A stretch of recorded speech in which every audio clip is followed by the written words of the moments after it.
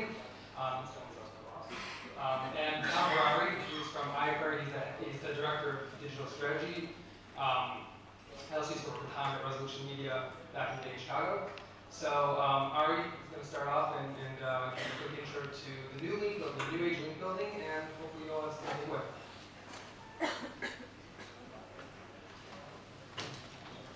Morning. Morning.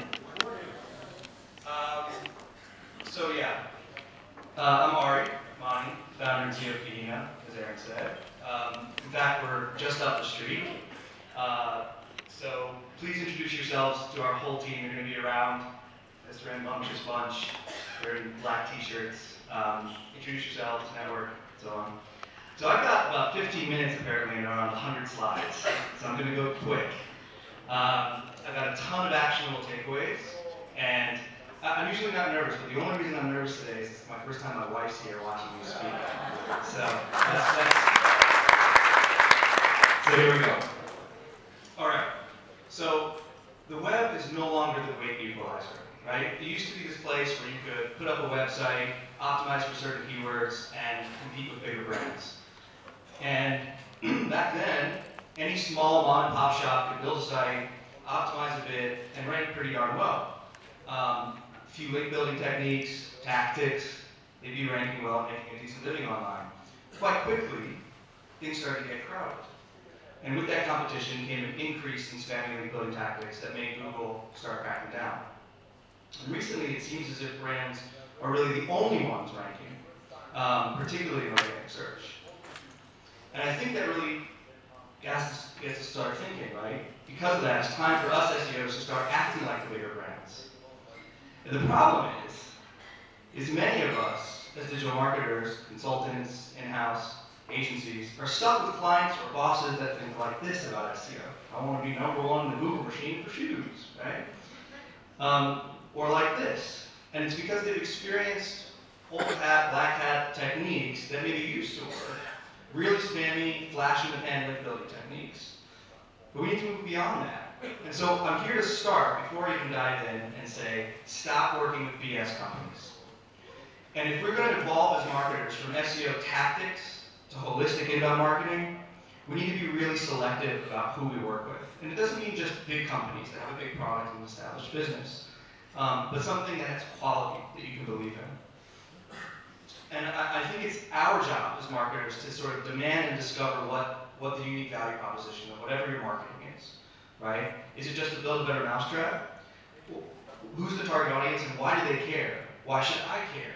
And once you know that, I think you can actually market that product. Same goes for in-house marketers, right? Take 5 minutes of your boss's time, sit them down, and really understand what they believe the product or the service, the site, is valuable. Because in today's day of SEO, today's day of marketing, you can't just take a website and rank.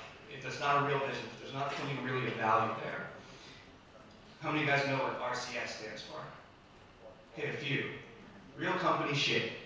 And this is Will Reynolds, if you don't know, from Seer Interactive. And I think his message, and a lot of sort of inbound marketers and SEOs right now are starting to understand this message very quite clearly, is we need to start acting like bigger brands and think about campaigns instead of tactics, link earning instead of link building. But you don't need to be a big brand to do it, right? You don't need to be some massive band with a lot of budget. This is a quick story. A small woodworking shop in the UK, right? They offered leftover wood to local schools and to their woodworking shops. And they got on the phone, this one guy who was also in charge of marketing, that's the guy on the left. And they got interviewed, they got local and national press, and links, right? But it wasn't just about the links. And you don't need to be a massive brand to do this kind of stuff.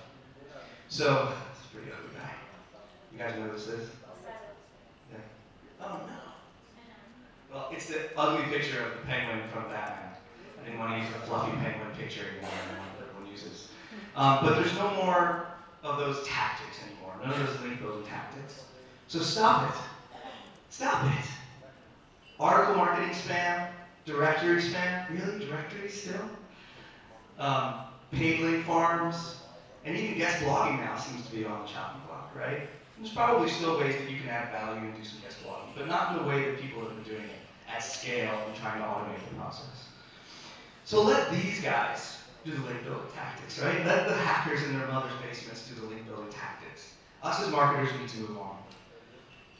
I know, content is king. Everybody says it. But it's really important, before I dive in, that we understand what I'm going to talk about everything surrounding content. The assumption is that in 2014 and beyond, if we're doing link building or link earning, it's surrounding something great that you have on your site or on other sites. And so Aaron and also Mary will be speaking earlier today, start speaking next about content and how you can generate ideas and create that great content. What I'm going to talk about today is this. Real marketing is not set it and forget it. You don't just hit publish and hope that something happens great, like links will just start flowing to your site. That doesn't happen. And neither is marketing content, SEO, or inbound. Anyone know this? Oh, you really can't say it, that's a shame. The set it and forget it infomercials, yeah. Okay. But what it comes down to is really hustling. Assuming that you have great content on your site, assuming that you're putting out wonderful, valuable stuff for your users, you need to hustle. And these are the three areas I'm going to dive in today and give some actionable takeaways. Organic seeding, paid acceleration, and automation. And once you have these down, the sort of marketing snowball that occurs keeps rolling, and shares, visits, and links start to occur naturally. All right, let's dive in. Organic seeding. So you either have time or you have money. If you have a limited budget, the most likely thing that you have is time. And so if you can take that time and seed content in the right places, you'll be able to get a lot of visits, shares, and links. So there are a ton of content discovery networks and tools that have come out now. The web is just this ADD place where none of us have enough time to read everything that's out there. So we want people to curate and edit that for us. And that's what we're seeing. So, a few tools. Who remembers StumbleUpon? It's old, right? I mean, a lot of people. But guess what? It's back. Seriously. So here's just a brief example. Here's a feed on Stumble. And 13 clever hacks for things that you thought were trash, right? Just a simple little article with 13 pictures, not a lot of text, and someone got, can't see it, 18,000 views, right? On StumbleUpon. And here's the original post on Apartment Geeks, some blog. Really not that hard to do. But just because that person just didn't hit publish, but they actually took the time to seed it and build themselves up on StumbleUpon as an authority, they were able to get a ton of views and shares. Same thing again, 99 songs to make your homework awesome. This is actually a pretty decent sized company that did it, atracks.com. 2.5 million views just by seeding it on StumbleUpon. That's it. Now granted, it already had to be a great piece of content. It got this nice overview, but right, 7,500 links, shares rather. It's awesome. But it's not just shares. You can also get links from this stuff too. But it comes from having great content and seeding in the right place. So, like any other network, any social seeding network, if you build a profile on that network and build authority, watch how others do it, seed your content, and you'll start doing great. I need to pick up, I got a lot more slides. All right, let's go, more seeding sites. So there are a ton of these sort of apps and sites out there now. Zeit is one of them, it's all mobile. And if you can tap into a topic-focused area, subject matter expert content site, you can actually seed your site there, or your content, and get a ton of shares and links. Poshfeed, actually John Berg from Conduit told me about this. It's an addictive plugin that I use. Every time you open up the Chrome tab, you see another awesome piece of content full screen. And if you can get in front of those influencers' eyes, which I think Tom's going to be talking about, then you have this chance to get a ton of eyeballs for free. And it's not just the end users, it's the people sharing content, the influencers, the brands. They've got this huge audience, they need to find feeds on Twitter and so on. So they're using applications now to find that content. Okay, it's my obligatory for the company, see all of this. So All right, here's a case study. How meth affects you. Colors are really off here. You can see how nice this is. It was this is not our client, but a client of a friend. Drugrehab.org decided to put out this infographic.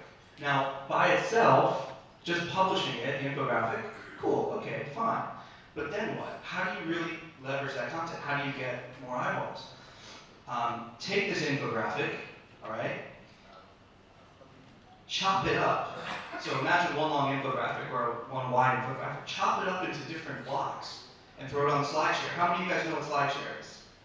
How many of you used it to re-chop up content or republish content? Awesome. So SlideShare is an amazing way where you can just get more views and just squeeze more out of the content that you already have on your site. And then you can take that embed and put it right on the same post that you originally had. Just another way for people to digest or share that content. And another 11,000 views here just by chopping it up. It takes 10 minutes. BuzzFeed, right? How many of you have read a BuzzFeed article in the last week? Right? But how many of you have written a post on BuzzFeed? A handful, 2, 3, 2 of which are from Kahena. So you can write a post on BuzzFeed, right? And you hear, this is when I dig into you for only having one cat power. So, sorry.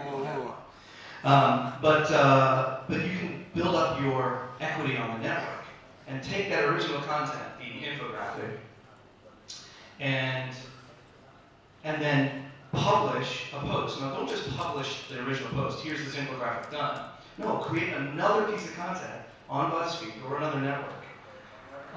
42 mind-boggling images that will melt your brain, right? And embed that one as one of the numbers, right? You get an external link there. So, yeah, I'm running, but I gotta go quickly. So that's just another pro tip, BuzzFeed, embed on one of your pieces of content in a larger content piece. All right, that's organic. Paid, we're gonna pick up the pace now. So you either have time or you have money. And if you have money, just a little bit, you can accelerate what we were just doing on the seeding side, getting more paid eyeballs, right? So here we go, Outbrain. How many of you have heard of Outbrain? They're from Israel, you should have all had. And Taboola. Taboola, you've heard of Taboola? How many of you have used Outbrain or Taboola on marketing campaigns? 1, 2, awesome. Oh, good to see you. So you guys are familiar with this. You're at the bottom of a post on CNN or Times of Israel, wherever you are, and you see recommended posts, right? You guys have all seen this? You can be there too, for not that much money. And for $100, $150, you can get 700,000, close to 1 million impressions, and not that many clicks, but you can get clicks. And if your content is good enough, if you think what you've done is great, then spend the extra money to go the extra mile to make that marketing flywheel happen, right? You can get that initial seed set of shares and views, and if it's good enough, it will actually start accelerating. And you can use these to also optimize for titles, right? So you could publish an article without publishing to the public. It's hidden on your site. And then push it in Outbrain to find out which one is going to work the best when you actually publish. And there's your data, right? And so, right, and you can optimize, you can decide which countries you're targeting, so you don't just hit every single country in East Asia, but and optimize for CTR, let your PPC folks do this. But at the end, you get a ton more visits and shares and potentially links. And that makes me really happy. No, you can't see it, sorry. All right, next, Google approved paid links, maybe. So this is a solution of getting content in front of bloggers right when they are at the point where they might link out. So I'm a blogger and I'm typing up my post and I think, I want to add more value to my users by linking out to this word that I just mentioned. So how many of you guys have heard of Zamanta? Not that many, awesome. So Zamanta is this network and plugin that bloggers have installed on, let's say, their WordPress. And while they're typing out their article, they're going to get suggestions for images or other articles that are talking about that. So instead of a blogger linking to an article that's talking about this camera or whatever it is, they'll get, instead of Googling that article and finding another authority article, they'll just get them right here. And they can preview them, click one button, and then they're linking out. So that's a way, and so just to clarify, those articles in there are organically seeded too, but they're also paid. So you can pay for your impressions in front of bloggers. Pretty amazing. You need a decent budget for this, and you need a lot of content on your site, probably 100 articles to start with Samantha, but it's awesome. Okay. So retargeting. How many of you guys do retargeting? Google retargeting? A few? All right. I'm not just talking about retargeting for your banner. So this is Ari Roth's post on our site. We saw, okay, 7 things learned while analyzing penalized sites. You see that it starts to have a chance. Organically, naturally starts to have a chance. How do we accelerate this? Okay, I'm not going to go too deep into this, but setting up remarketing. One piece of code change on your site, in your analytic code, gets you set up with DoubleClick. You'll then create an audience list for everyone that's visited your site in the last, I don't know, 120 days, let's say. Next, you'll create a custom segment, and does this look familiar for people who use analytics, right? For everyone who did not view that post that I just showed you. And it turns out that 98.5% of people did not view that post that Ari Roth published. So what do? We retarget those visitors who did not read that post. Not with a banner talking about our business or brand, but a preview of that post, and they'll see that all across the web. It can get annoying, you can do some things to tone it down, but it's really valuable so that your most engaged visitors you can get, that's my alarm, your most engaged visitors you can get back to your site to read more content that they haven't already. Once they view it, they'll no longer see this ad. Okay, let's blow through. Facebook advertising. So Mary's going to talk about this, so I'm going to go really quick. But instead of boosting your post, don't just hit the boost post button, right? Don't do that.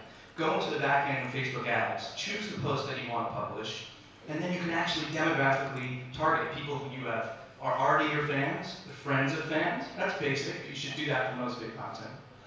And this is a pretty good one, and I got it from your boss, Mary, is targeting journalists, right? We can target people who graduated with journalism degrees, or who work at CNN or New York Times or BuzzFeed, the real staff people, not community pages. And that's awesome because those people, when they're trying to discover content in their news feeds, will see our content for cheap. Okay, that's paid acceleration. Here's automation, very quickly. How many of you guys know what reverse image search is? Everyone seen it? It's a new thing where you can just drag someone's face and see their logo or their image across the web, right? How many of you have heard of ImageRater? All right, if you walk away from one thing today, it's this. This is one of my favorite tools. It's the same thing as Google reverse image search, except you can automate that process and scrape, okay?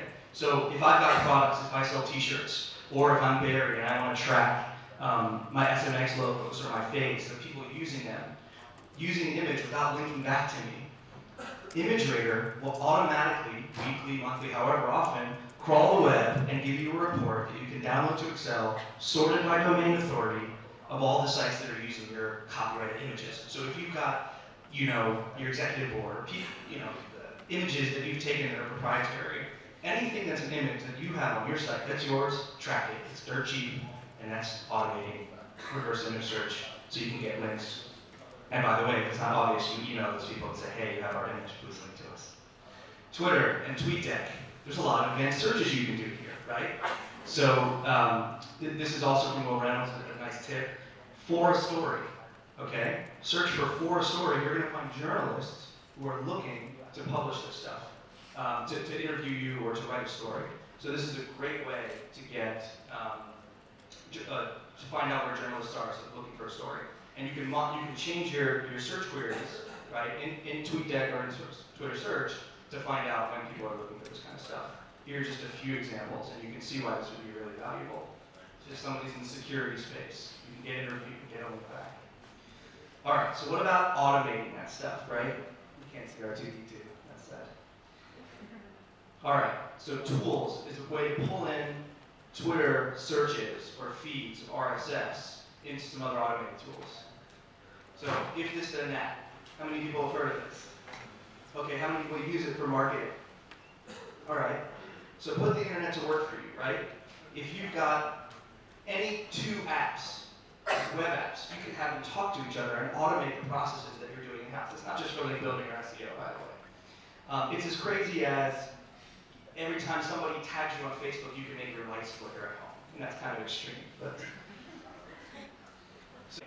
We all know about Google Alerts. It's very simple. You can even do advanced operators by saying SMX Israel, but anywhere on the web except my own site. But instead of sending me an email, deliver it to a feed, right?